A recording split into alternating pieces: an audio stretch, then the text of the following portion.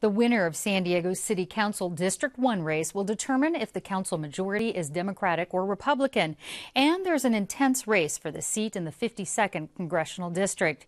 Here to talk about the impact of these critical races is my guest, Michael Smolens, government editor at UT San Diego. Thanks for being here. Thanks for having me on. Michael, let's start local. For those who don't live in District 1, where is it? And give us kind of a thumbnail sketch of the two candidates. It's actually sort of a coastal district. It runs from Carmel Valley down through La Jolla, includes the Torrey Pines area, and over to University City.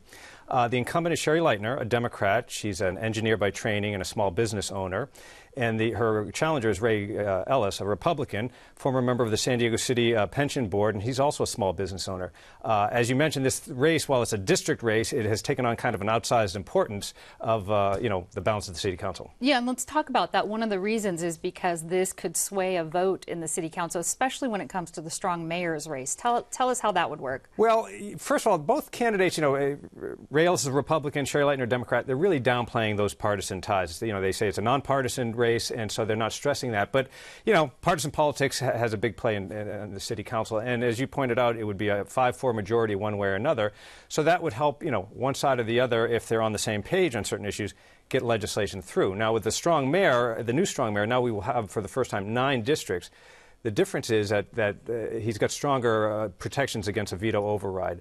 If he vetoes something that comes through for a 5-4 vote, they're going to need 6 votes to override it. Right now, they don't need that. They only need a simple majority to override it. So that really strengthens the mayor's hand quite a bit. Yeah, it certainly turns the outcome of a couple of votes, especially after a veto. Exactly, because they don't need a super majority now to override a veto. Just basically the vote that passed the legislation out. Absolutely. Sherry Leitner, how is she positioning herself in this campaign? Because I know she's hasn't been completely 100% embraced by some of the labor organizations. Well, she was opposed in the primary by labor. They have several issues that they disagree with her on, particularly the Proposition B pension overhaul that voters approved in June. She supported that kind of late in the game. She said she wanted to wait and see the fiscal analysis of that.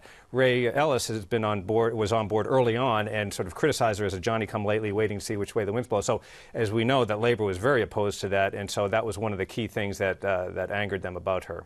And what about Ray Ellis? How's he positioning himself on a few key issues? Well, the difference between the two, Ray Ellis is sort of talking more about citywide issues. I'm the guy to help, implement the pension reforms. Whereas Sherry Leitner says, hey, I'm big on citywide issues as well, but she really knows the district well, and so she's trying to use that as an advantage. She's been there for years. She's been on councils and boards before she got to the city council, and she's probably better known among the sort of community groups. But Ray Ellis did get more votes in the primary, so we'll have to see. Okay, I interviewed Congressman Brian Bilbray and Port Commissioner Scott Peters earlier this week. Each of them told me or tried to position themselves as moderates.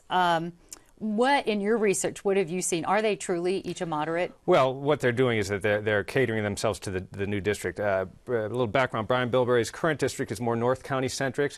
It's got about a 10% Republican voter registration advantage. The new district kind of shifts south a bit, and it's only a 3% voter registration advantage for Republicans. So he, needs to take that into account, and you just don't see him talking about immigration as much. He was very hardliner on illegal immigration. He was a lobbyist for the... Correct, yes. And so he's talking about his environmental record and things like that. Stuff he always did. But so he's, kind of changing his tone a little bit. Scott Peters is also doing kind of the moderate push, saying, hey, I was on the nonpartisan city council.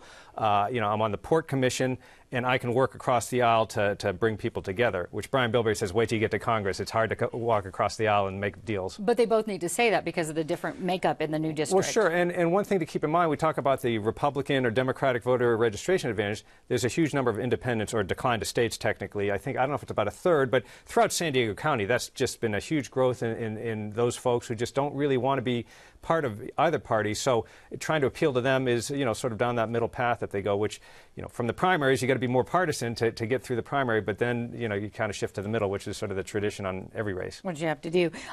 300,000, by the way, independent voters, which seemed large for me, but as you said, a fast-growing group. How important is the Bilbray and Peters race to control Congress? Well, there's doubts whether the Democrats can actually take over. They sort of seem to have an outside chance, I think most analysts are saying.